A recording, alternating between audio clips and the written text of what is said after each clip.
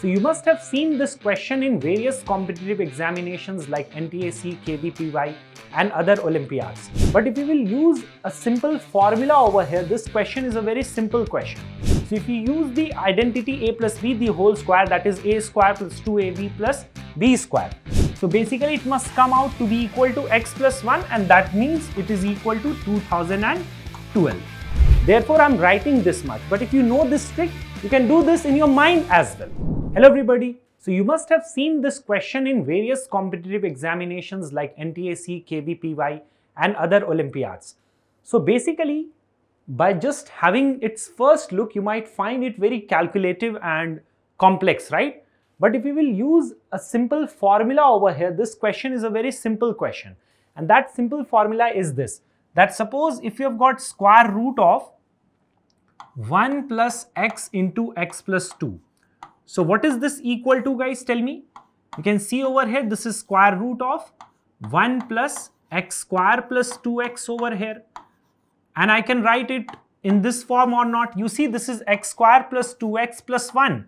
So if you use the identity a plus b the whole square, that is a square plus 2ab plus b square. So over here, this is nothing but x plus 1 the whole square.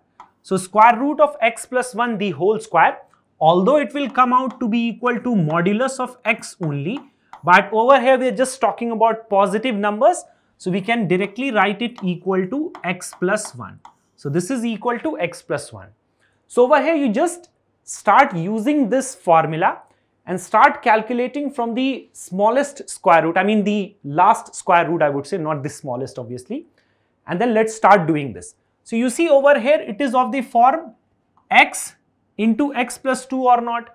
You see 2011 into 2013. So it is of the form x into x plus 2, right? And over here 1 is there. So what does it mean? And square root of it. So basically this will give you square root of 2011 plus 1 the whole square, you can say. So basically it must come out to be equal to x plus 1, and that means it is equal to 2012. So this square root is giving you 2012. So let's further simplify. Now the next square root if I take, see I'm taking it like this. The next square root over here, what will be left with us? Square root of, you see 1 plus 2010, and from this thing we have got to be equal to 2012. So you see 2012. So again you see it is of the same form, x into x plus 2. And plus 1 is there and inside this square root. So it must give you equal to x plus 1 over here. You see that. So basically it is 2010. It means it will give you 2011. I hope that is clear. So basically if you see over here, up till this square root, you are getting 2011. Now if you take the next square root, the next thing over here, if I simplify the next thing over here from this thing, I hope it is okay with you.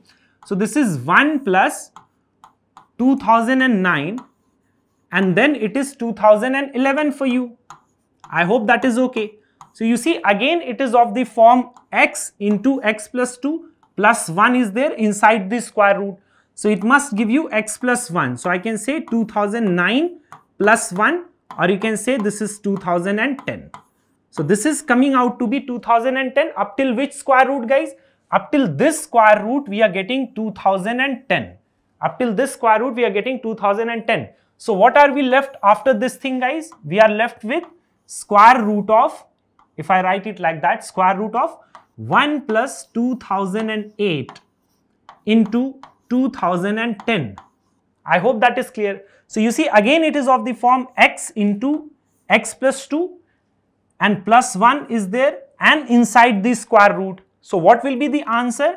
If I use this formula, this trick, whatever you may call it, it will give you x plus 1 only. So it will be 2008 plus 1, or the answer is 2009. So what you can say? That the answer over here is 2009. See, I'm explaining these things, therefore I'm writing this much. But if you know this trick, you can do this in your mind as well. So I hope this thing is clear to you.